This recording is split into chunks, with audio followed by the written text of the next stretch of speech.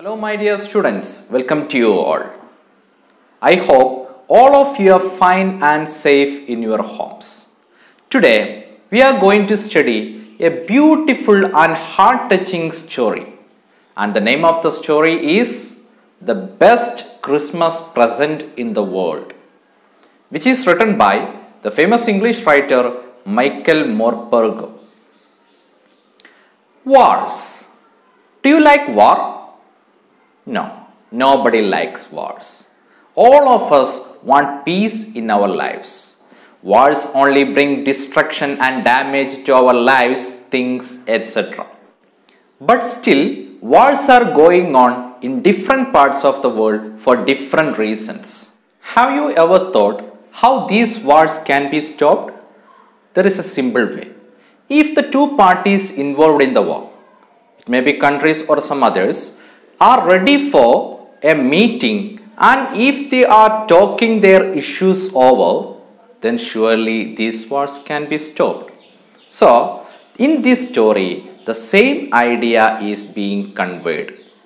And as I told you earlier, the title of the story is The Best Christmas Present in the World, because the story is happening in the backdrop of Christmas, on the eve of Christmas.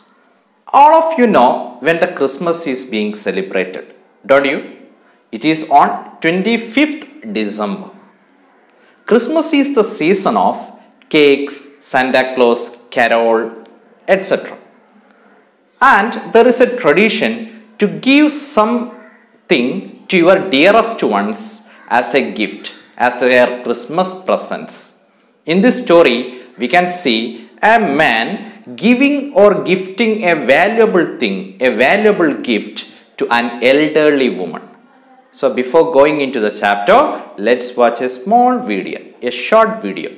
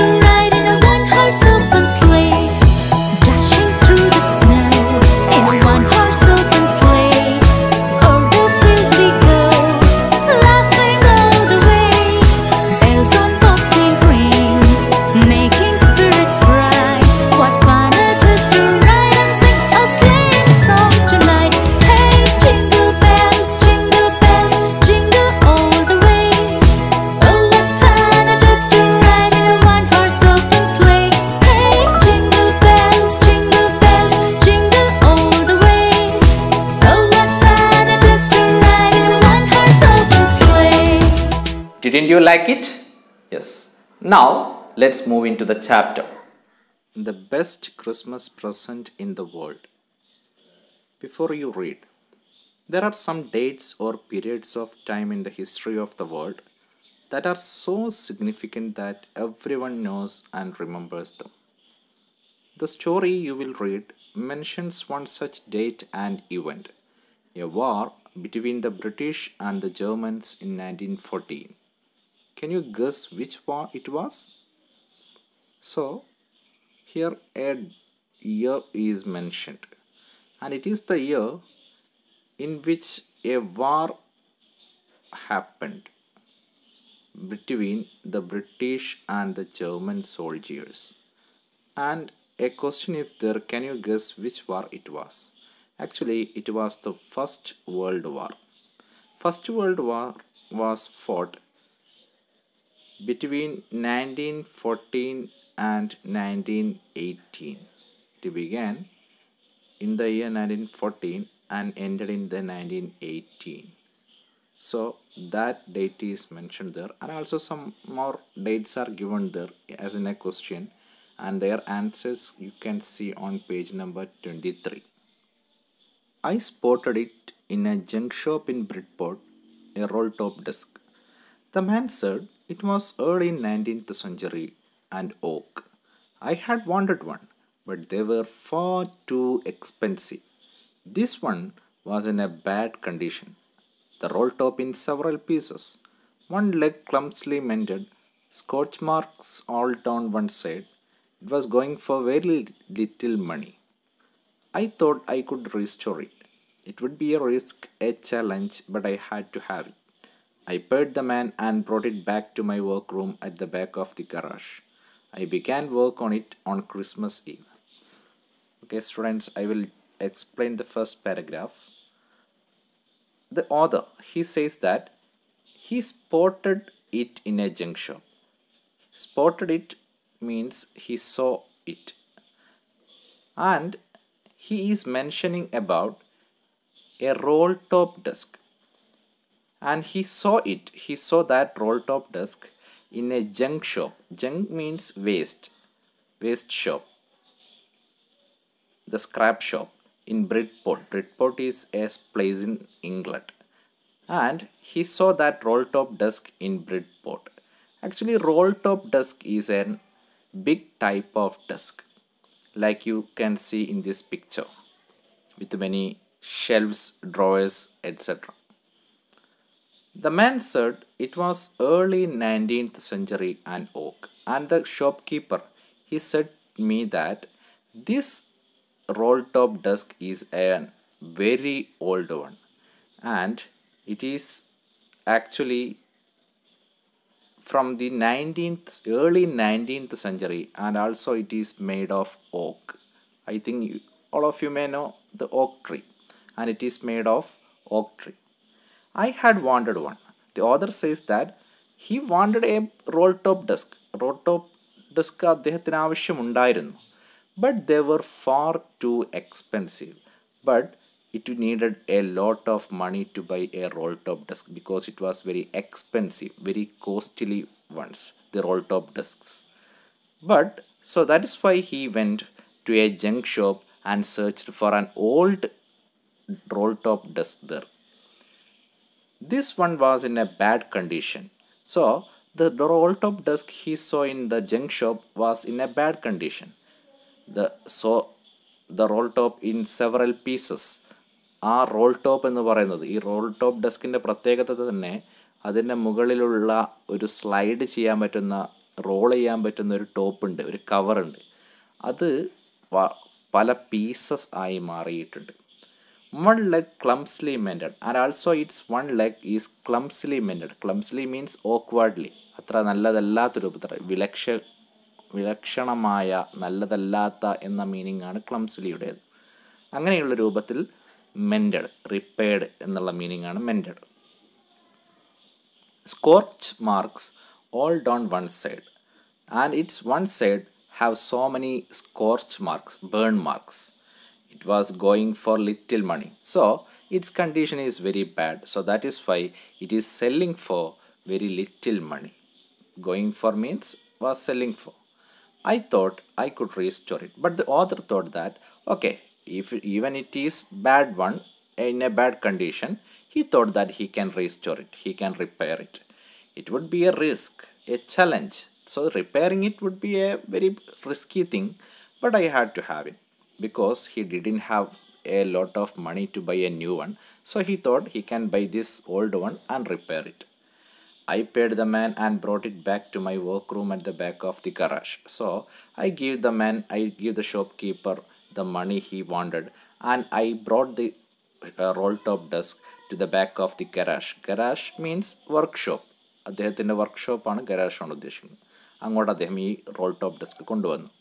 I began to work on it on Christmas Eve. ആ Christmas സായാഹ്നത്തിൽ, Christmas evil അദ്ദേഹം അതിൻ്റെ repairing ആരംഭിച്ചു. I removed the roll top completely and pulled out the drawers. The veneer had lifted almost everywhere. Then the author removed the damaged roll top completely and pulled out the drawers also. The veneer had lifted almost everywhere. അതുപോലെ the veneer meaning is given there. A thin layer of plastic or decorative wood on furniture of cheap wood.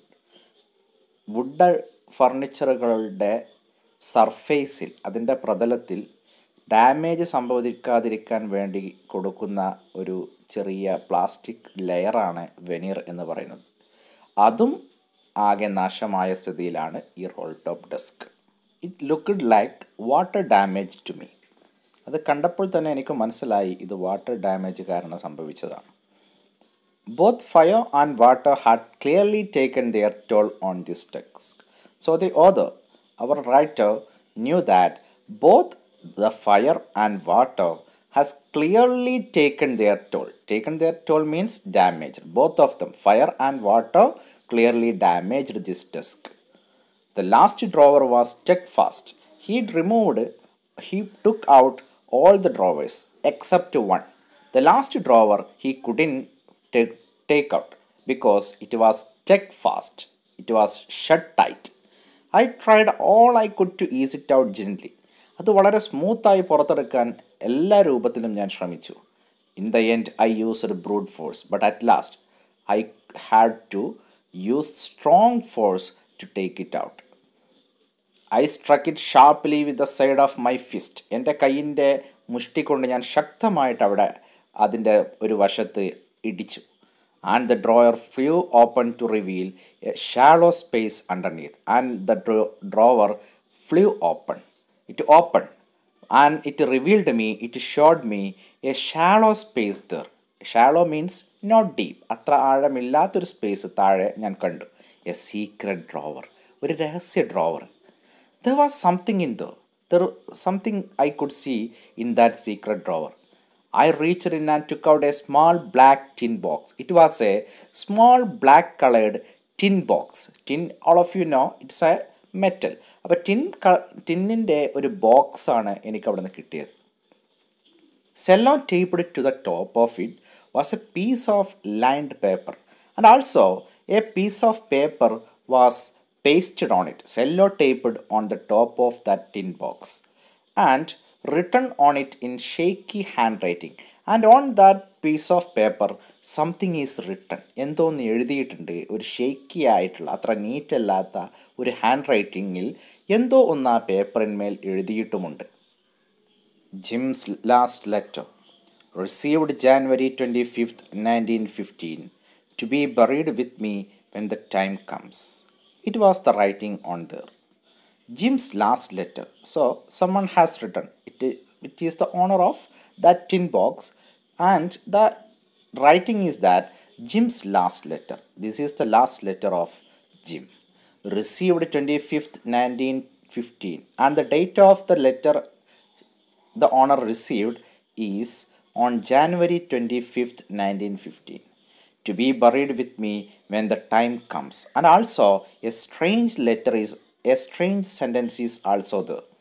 This letter should be buried with me when the time comes. When the time comes means when I die. When I die and you bury me, you should bury this letter along with me. That was the writing on the top of that tin box.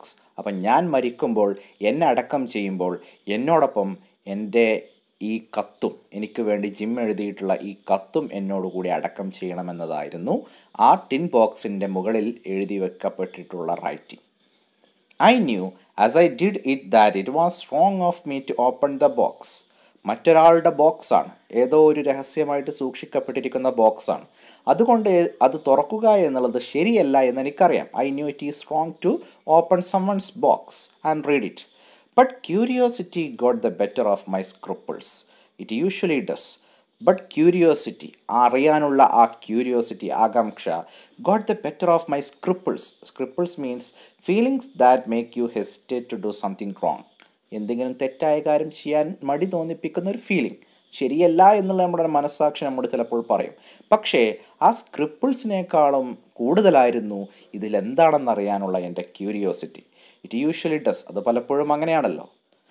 Inside the box there was an envelope. So the author opened the tin box and he saw an envelope in that box. Envelope means the cover that we use to send a letter. കത്തയക്കാൻ വേണ്ടിയിട്ട് ഉപയോഗിക്കുന്ന കവറാണ് envelope. The address read. An address is written on the cover, on the envelope. Mrs. Jim McPherson, 12 Copper Beeches, Bridport, Dorset. That was the address written on it. നേരത്തെ tin ബോക്സിൻ്റെ മുകളിൽ എഴുതി വെക്കപ്പെട്ടത് നാം കണ്ടതാണ്, ജിമ്മിൻ്റെ last letter എന്നുള്ളത്. ഇവിടെ അഡ്രസ്സിൽ Mrs gym മക്പേഴ്സൺ എന്നും കൊടുത്തിട്ടുണ്ട്. So automatically we can understand that this letter was written by one mister gym to his wife and the address of the wife is given there. Mrs. Jim McPherson, 12 Copper Beeches, Bridport, Dorset. All of these are the places in England, Bridport, Dorset. I took out the letter and unfolded it. So the author took out the letter out of the tin box and unfolded it, opened the letter. It was written in pencil. The writing is there in a pencil and dated at the top. The date of the letter, writing date is given there. It is on 26th December 1914. And what is the specialty of 26th December? You all know, because the Christmas is celebrated on 25th December, and here this letter was written the day after the Christmas, December 26th. Okay students, that is enough for today, and you have to read the chapter well, and I hope you have understood it from the video, and we can meet in the next video. Till then, take care and bye.